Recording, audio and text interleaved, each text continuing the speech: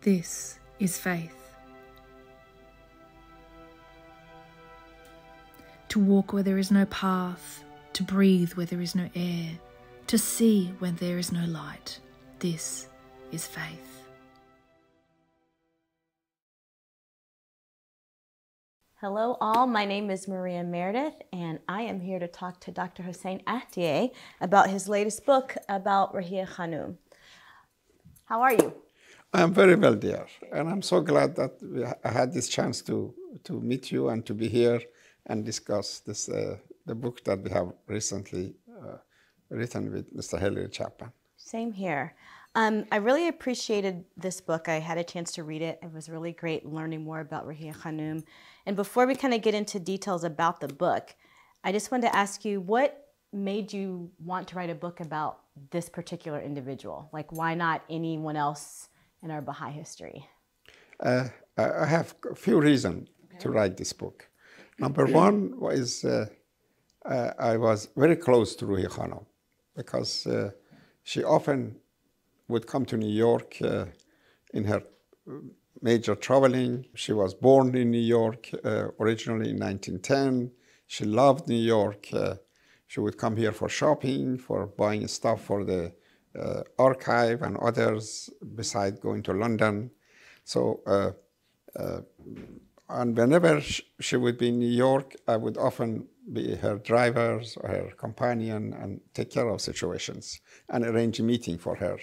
So I spent lots of time with her. So I really became more of an admirer of this wonderful lady. That was one reason. The other reason is that I realized most people, especially young ones, and also my Persian compatriots, they picture this lady as an older woman who just traveled all over the world and teach the faith. I wanted to introduce her that she was actually very young, very vibrant, very assertive type of a person. And so the whole first part of the book is dealing with her younger days and her childhood and her teenage days and what she did those days.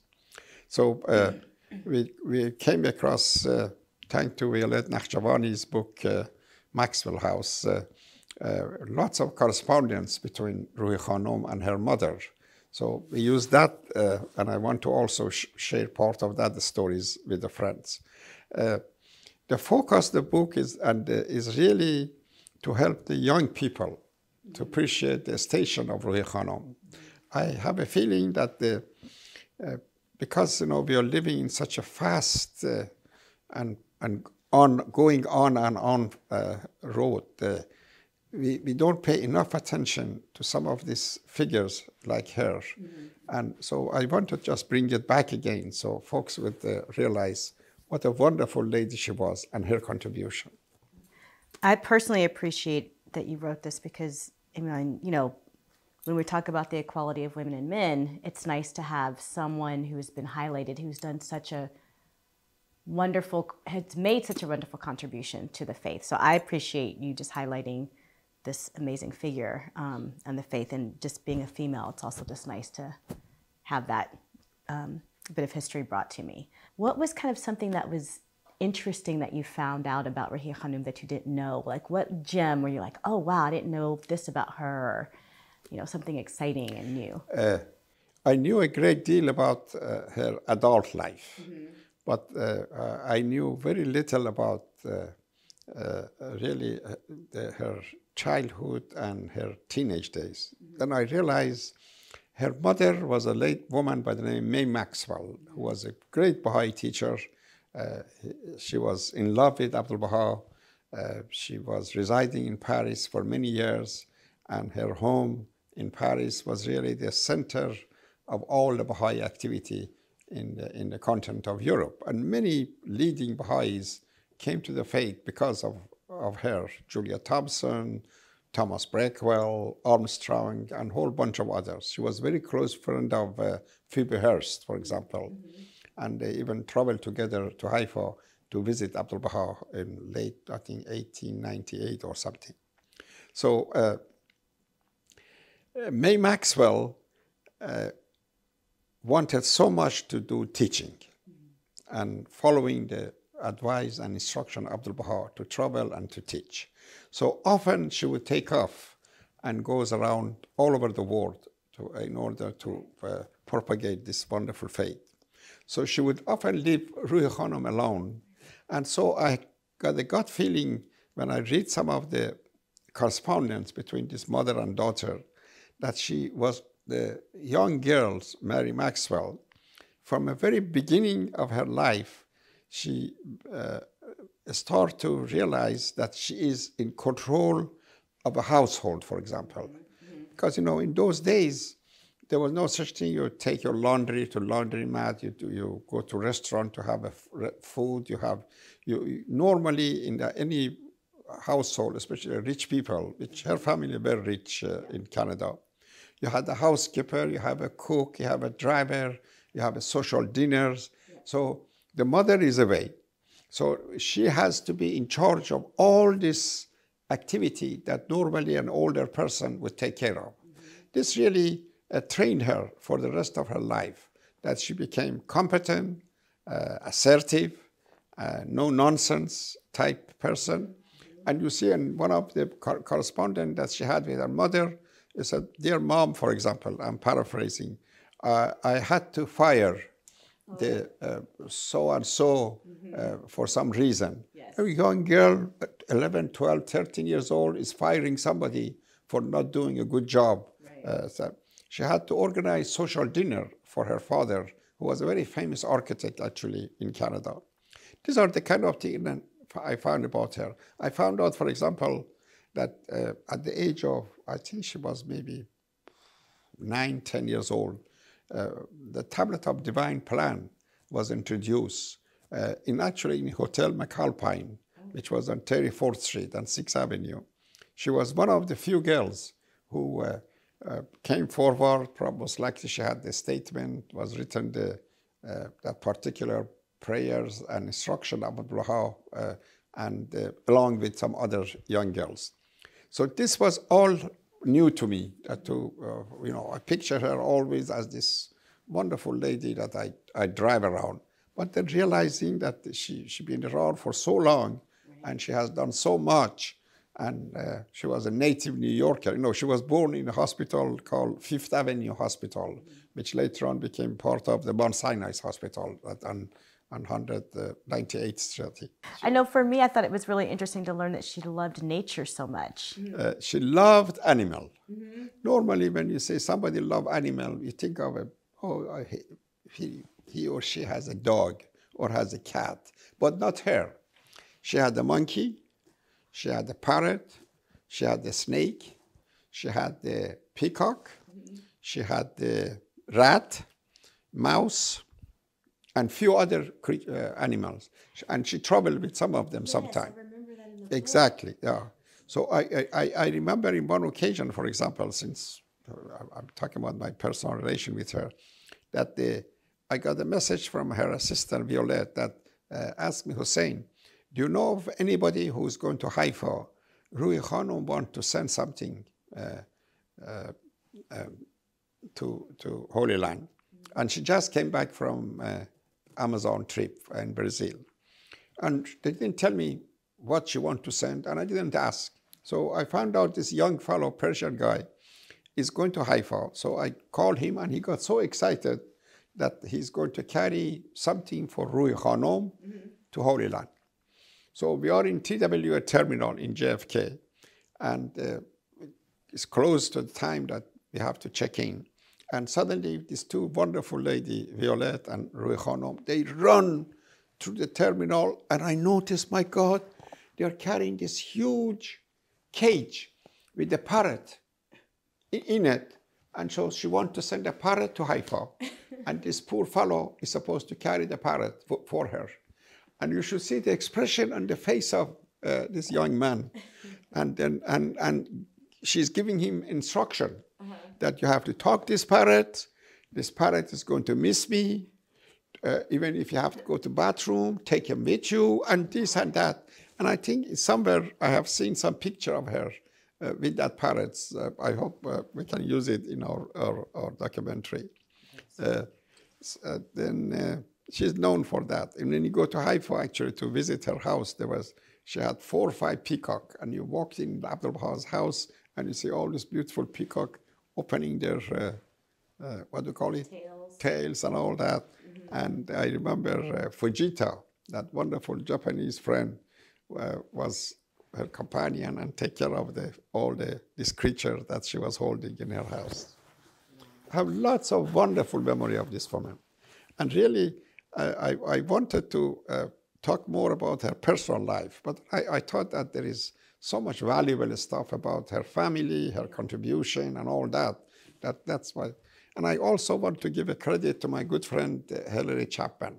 Hilary Chapman is a grandson of Leroy Aiwas, a hand of a Qadri Aiwas, who was a special assistant to Shoghi Effendi. So, and we have been working on a number of books together, and this is our latest adventure. Together.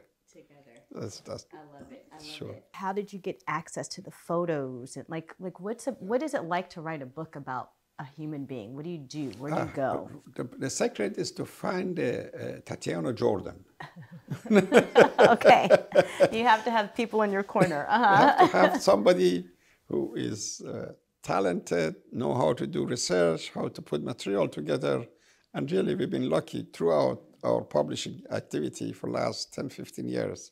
That even though on the cover of the book is usually my name and Hilary Chapman, but there were others who did lots of research for us. And Tatiana is very selective in what picture to find and where to find them, how clear they are, and so that's really her contribution as far as the picture concerned. Yeah, the pictures were really great. It was really nice to just see the correspondence. I like that, the pictures when she was a baby. She was so cute as a baby. She was very cute. She was so cute in their curly hair. I loved it. I loved it. Yeah, it was really great. You wrote this book because you wanted young people and youth to kind of know who she was and to feel inspired. Yes, it was very important for me, really, this point. And it was was such a good timing. When the book came out, couple of friends so far, they gave a substantial amount of money to our publishing house, which is a Globe Press, and they offered to send a free copy, the Kindle version, to any youth anywhere in the world if they are interested. And we have been sending, Tatiana been taking care of that. We have sent many books already to Uganda, to Australia, to South Africa, and many up to America. So all they have to do, just write to us and tell us why they want to have this book, and we would send it to them as an ebook and as a Kindle version. So they save some money and they have access to this. Like I have to admit that when I saw this book, I thought it was going to be a lot just about her. But you did a really great job of weaving in the history of the faith. You were also talking about, giving explanations about parts of the world that she was in. So it was kind of not just a story about her, but it was a little bit of a history lesson. Is that your typical style when you write books, just to kind of incorporate different aspects of the faith and just life in general? Or do you also sometimes just kind of write just about... That's a very good observation, dear.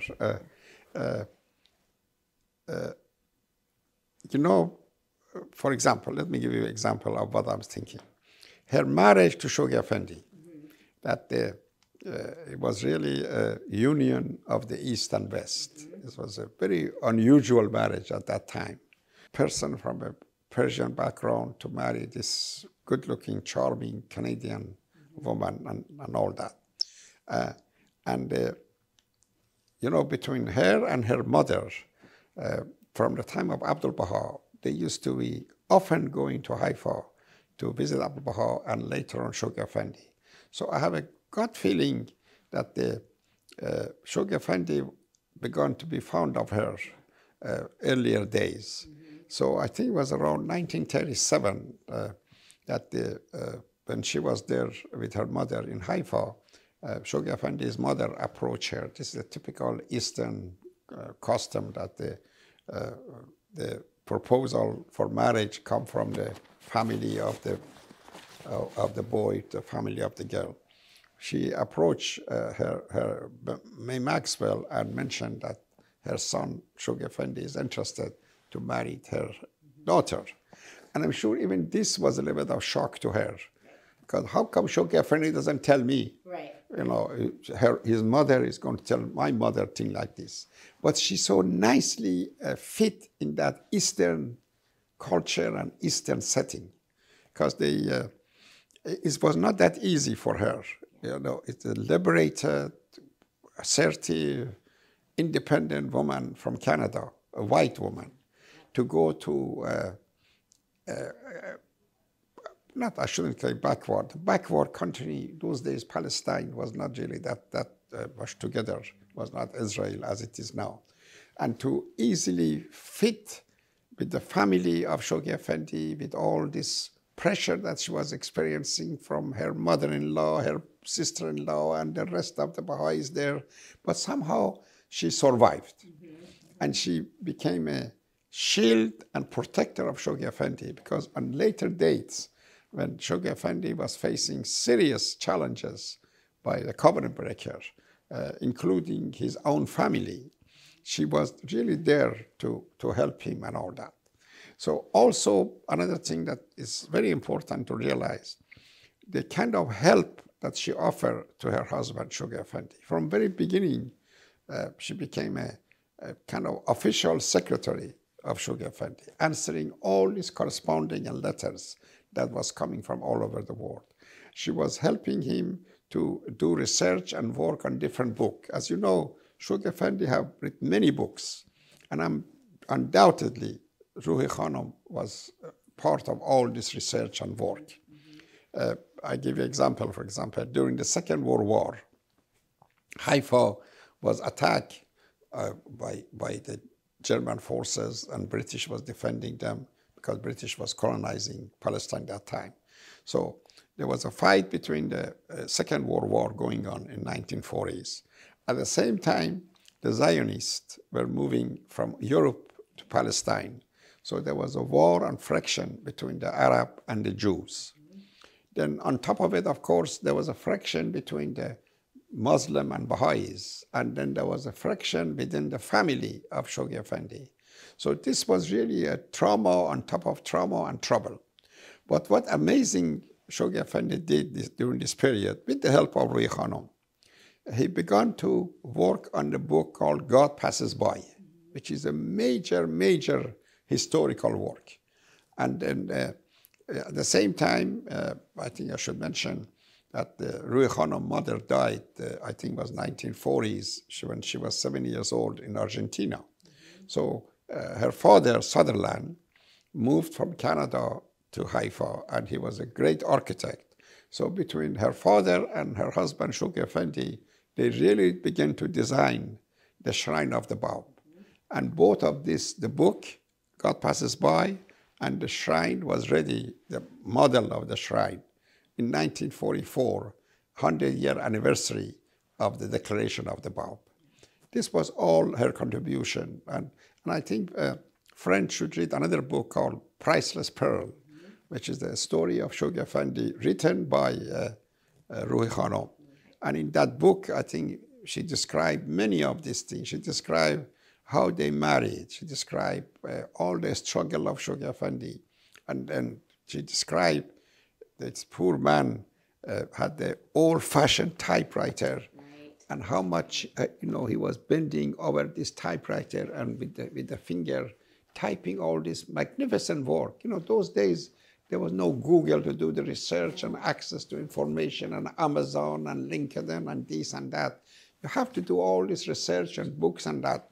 I remember I read someplace just to write either Dawnbreaker or the God Passes By, Shoghi Effendi has to read more than 200 books and collect the material. So this was amazing that God works in mysterious way. That the Shoghi Effendi, Rúhíyyih Khánum entered the life of the guardian of our faith. And between two of them, for the 20 years, from 1937 to 1957, when he passed, it was really a wonderful marriage and very productive period of their life.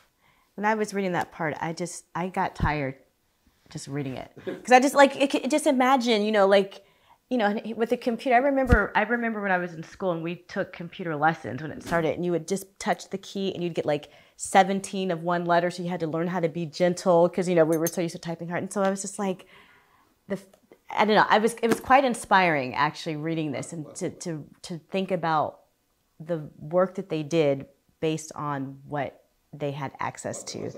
It was amazing. Yes, I really appreciate it, and it's nice to realize that when you're talking about a person, you can't always talk about them in isolation. You can't just say this was her life, but you have to see how it was, because she was so integral to the part of the faith that you can't not help but give some history. So it was nice. A couple of cute things happened between the two of them. I don't know why I remember this. In one occasion, I think she wrote in one of the Priceless Pearl or someplace else, she passed by Shoghi Effendi, and Shoghi Effendi asked her, what would you do after I die? Typical answer from a good wife or a good is that, oh, sweetheart, don't talk about dying. You should never die. I hope I die before you, and things like this. And then Shoghi Effendi didn't wait for her to answer. He said, I assume that you would begin to travel all over the world and teach the faith. And this was really instruction to her, because that's exactly what she did after passing of Shoghi Effendi, and a few years later began her traveling and all that. In another occasion, they said Khánum was under impression, know that I'm doing so much for the faith. I have married the guardian of the Bahá'í Faith. I'm doing this. For sure, I'm going to make it to Abha kingdom. So Shoghi Effendi turned to her and she said, don't, simply because, I'm paraphrasing, don't think because you are my wife or you have done this and you're going good anywhere. Your future and your eternal life is in the palm of your hand. Okay, the last thing I remember about the relation, it was cute, I thought. 1940, her mother died in Argentina. And so a cable came to Shoghi Effendi that this has happened. So he has to tell her. And he set up very nicely. And he said, you know, Rúhíyyih, your mother was with God. Make up a story. And she was telling God all about you. She kept telling God, I have a daughter named Mary. She is so beautiful. She is so good. She is this, she is that. She can write well. She can give a talk, this. And God get tired of her, listening to her. So he sent her to Baha'u'llah. So you listen. So she started all over again, bragging about her daughter. Oh, she's so this and she's so that. Abdu'l-Bahá, Baha'u'llah sent her to Abdu'l-Bahá. And I said, Abdu'l-Bahá sent her to me. No, I have to act as your mother because your mother is dead. Can you imagine the way she put it? And said, why no, she was laughing. And so finally she got the message that her mother is dead. Of course, sure, she was very upset. Yes. But I like the way that she conveyed to her about her passing of her mother. So sweet. It sounds to me like you need to write a part 2 or do a podcast or something of all of the stories, because that's also really fun to hear. That's very true. Those interactions. Yeah. The one thing that also you brought this up, I'm glad you did this, is what happened after the guardian passed and how her life was. Because when you think about, at least for me, I don't know about for you, but when I think about, one, her husband has passed, grieving and just being sad, and she was older, she wasn't young, and it's like a whole nother part of her life just started. And here in the States, when we were like, oh, I can't wait until I'm, whatever age to retire, so you can just, sit back and enjoy life. But then I'm reading this book, and her life just kind of catapulted into this like nonstop, I don't know, I don't want to say adventure, but just this nonstop like whirlwind of a life. Traveling, she has to, get the other hands of the cause together to get the universe off of, like all of these things. How did you feel and sorry if I'm offending you, being an elder, reading about this, did you feel like you wanted to start traveling and change your life? Maybe take a break. Yeah. Like, what were your thoughts when you were reading this? It's interesting you say that. You know, when Shoghi Effendi died, she was, I think, 46, 47 years old. And his passing was quite unexpected because he was also a young man at the time. Yeah. And the expectation was that he would live much longer. And the affair of the faith was pretty much on such a fast moving forward. 10-year Crusaders was, and all that, and planning and pioneer and Night of Baha'u'llah and conferences and all that. So when they went to London in November of 1957, I think, they went for basically do some shopping for buying some item for the archive. Those who goes to Haifa and see all those beautiful items in archive, when you open them and you see the tablet there, these are all the cabinet and stuff that Shoghi Effendi and her that did the shopping just before he died. Unfortunately, there was a epidemic of Asiatic flu, and then he caught the flu, and on top of it, I think one night he had a heart attack. So in the morning, when she approached her bed, noticed that his eyes is half open, and then shortly after, she realized that he died. It was a terrible shock, of course, to her. She immediately contacted, I think there were 2 hand over cause. You see, by now she was also appointed as a hand over cause, which was a major station in the Bahá'í Faith. She contacted Hassan Balyuzi and John Farabi, who were the 2 hands who were living in London at the time. Those were the 2 who right away find out about the passing of Shoghi Effendi. And also she remembered or read about the shock of the passing of Abdu'l-Bahá. That the Bahá'í world really went through such a tremendous, unbelievable occasion. And she wanted to not to repeat the same thing. So can you imagine somebody who just lost her husband also had to take care of this thing? She informed the International Bahá'í Council, which was a body of the people who Shoghi Effendi has appointed, I think 9 of them, and she informed them about his passing. Shortly afterward, not right away, she informed all the hand over causes, I think there were 27 of them by then, that about died. Then a few hours later or next day, she informed all the NSAs around the world that Shoghi Effendi had died. So and at the same time, she began the preparation for his burial. She had to go around London and find a cemetery plot, and she it was an amazing occasion. His funeral, more than 1,000 people were present, and then I think this German hand over cause, Mr. Molchinger, was the one who washed the body of the Shoghi Effendi, and flowers were brought by Leroy Ivers from Haifa. Tarazullah Samandari brought something from the house of Baha'u'llah in Baghdad. 4 hours of this ongoing things. It was a rainy day, that occasion.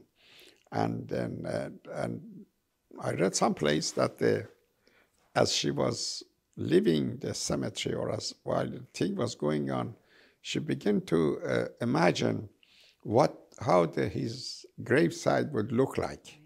And she thought that the Shoghi Effendi always loved these Roman columns. And there was no place in Haifa that he could have used it, with all the construction of different buildings. And then she was thinking of the worldwide adventure and teaching and expansion of the faith. And she was thinking of the role of the Shoghi Effendi in this whole picture. So she imagined, those who've been in London have seen it, that there's a column right on top of the grave, there's a globe on top of the column, and then there is an eagle on that. And that eagle was actually purchased by Shoghi Effendi himself from Edinburgh, and he had brought it to Haifa, and he was sitting in his office. He loves eagle, that particular powerful bird. So they brought that thing and they put it there. So this was the, I thought I'd share with you the story of passing of Shoghi Effendi. And then, of course, what happened later, also she was very instrumental. She and I think was 4 of them, they went to Haifa and they sealed the safe box of the Shoghi Effendi and locked the doors.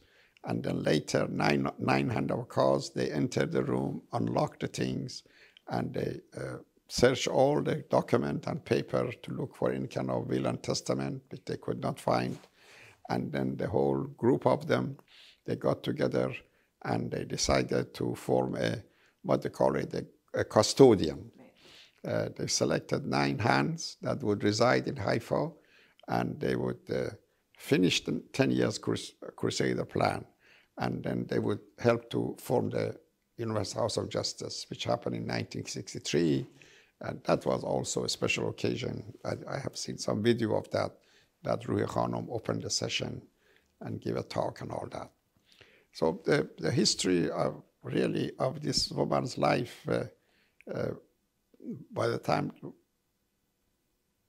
Universal House of Justice was formed, took a turn, and that's a whole different subject that we can talk some other time about what did she do and her traveling and places she went and all that. 186 countries and territory she visited. She made some major trip, 2, 3 of them to India, major trip to Africa, major trip among the indigenous people of Canada, Greenland, Iceland, major trip in South America, in Brazil and Ecuador and all that, that eventually she produced this famous movie called Green Light Expedition. She loved indigenous people. Even though she had the opportunity to meet with Mrs. Nehru, the Prime Minister of India, she had the opportunity to meet Haile Selassie, the Emperor of Ethiopia. She had the occasion to meet the Secretary General of the United Nations. But she always would say that her heart is in the countryside. Her love is with indigenous people. And you could see actually in some of the videos and some of her talk that she's giving among the Indians in Ecuador, in the mountain area, or in friends in Africa or in India, that she is at her, what's the good word? At her essence, at her best, when she is with those people. I remember an occasion that she was talking about the attendance to the feast, that the friends are so in America, he said, it's 7:30, we should start the feast right now. Right. And if you are a few minutes later, what's wrong? It's getting late.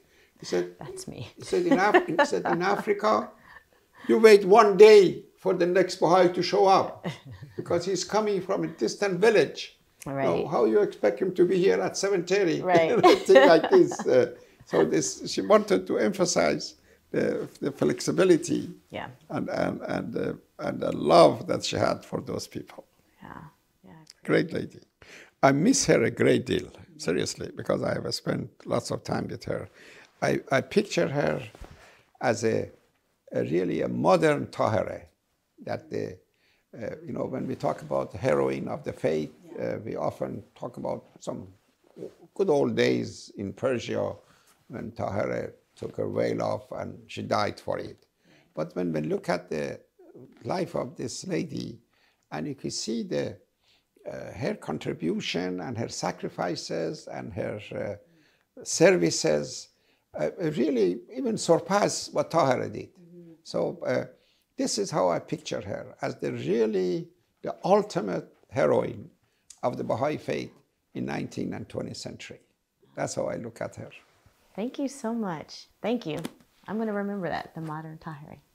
Thank you so much. This has been really, really fun. I really appreciate you. I'm glad to hear that. It's wonderful. Thank you. Thanks.